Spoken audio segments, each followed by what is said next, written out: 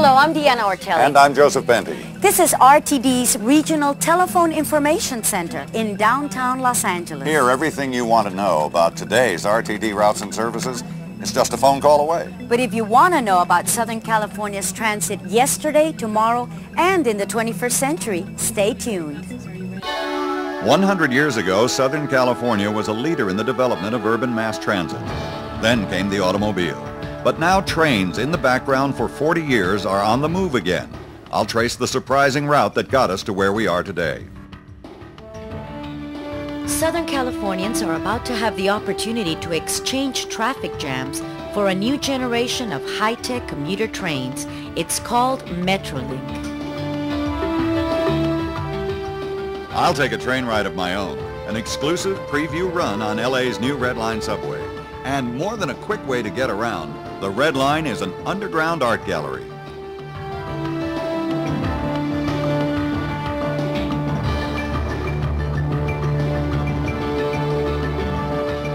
All this and a lot more on Transit 2000.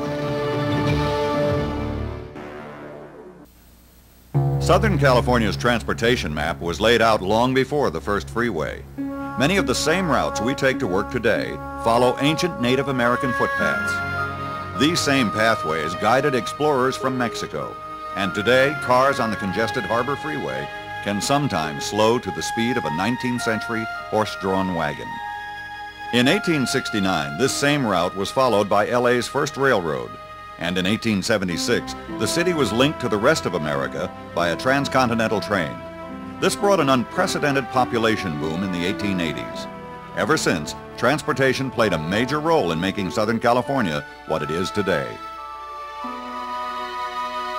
William Myers is a railroad historian.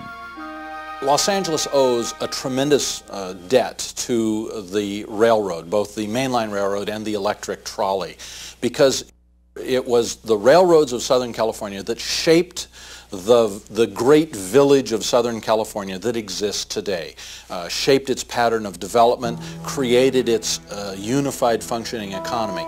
Without railroads, there would be no Southern California. This is the oldest known film of Los Angeles, taken in 1895. Transit horsepower is already hard at work. In fact, the first horse-drawn trolleys date to 1874. And for a while in the 1880s, Los Angeles even had one of the best cable car systems in the world. When electrification came in 1885, streetcar lines were already cutting through the rolling hills around the city and reaching out to newly developing suburbs like Hollywood. During the turn of the century, Henry Huntington's far-reaching Pacific Electric red cars fed Los Angeles' emerging urban sprawl. By the 1920s, the city had the largest interurban rail system in the world, along with a rapidly expanding fleet of buses, tying it all together. Art Winstead joined the RTD in 1925.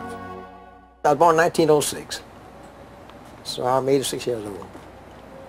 And my first bus ride was from Englewood to Eagle Rock. I rode that bus for 10 cents. The buses was old clapper buses with the engine just like some of them old school buses, with the engine out there and then the cab.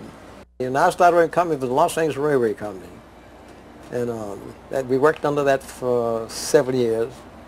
Then she went to MTA, then to Transit Line, Metropolitan Transit Line. Now I'm back to what we got now. So I've seen all those changes. There have been a lot of changes, but traffic jams are not new to Southern California. By the end of the 1920s, transit trains and automobiles were elbowing each other for space on downtown Los Angeles streets, and the automobile was winning. Rescued by gasoline rationing during World War II, the red cars had one last gasp in the 1940s and then began to disappear. In 1963, the last train finished its run between Long Beach and LA and headed straight for the scrap heap. There is no more controversial question in the entire history of Southern California than what happened to our trolley cars. We allegedly had the most wonderful, largest electric railway system in the entire United States, in all of North America, perhaps in the entire industrialized world. Why don't we have it today? The traditional conspiracy theory for the death of the trolley says that one or more large corporations conspired to buy up the trolleys, kill them deliberately in order to sell their own products. Gasoline, rubber tires, automobiles, cement for highways. You know, you can fill in the blank with the name of your favorite villain. It's a game a lot of Southern Californians like to do. My feeling is, as unpopular as this view may be, if you want to look for the villain as to who killed the red cars in Southern California, look around to all of us who lived here then and chose to buy that automobile, not to ride the trolley. Whatever the truth about the death of the red cars, 30 years later, Southern Californians are facing a transit renaissance. And ironically, the first reborn train, the Blue Line, follows the route of the last of the red cars. I think training in the buses is quite important. I still think that. And I don't know why they took them all off. It's not them off. Now we put them back on again. So I'm sure that they should have kept them on there. I, as a historian, find it both ironic and satisfying that we are coming full circle now and realizing that we need not just automobile dependency, but we need a range of different transportation technologies to provide our transit needs. There is less and less economic incentive to own a personal automobile. And as the rail lines grow more and demonstrate their ability to economically rejuvenate outlying areas, you will see an eager return to rail transit. But of course, this is also contingent on one important factor. The trains have to be run professionally. They have to be run on time, the fares have to be valid and economically feasible, and there have to be a lot of trains. When this happens, rail transit will well and truly have returned to its traditional important niche in the history of Southern California's economic development.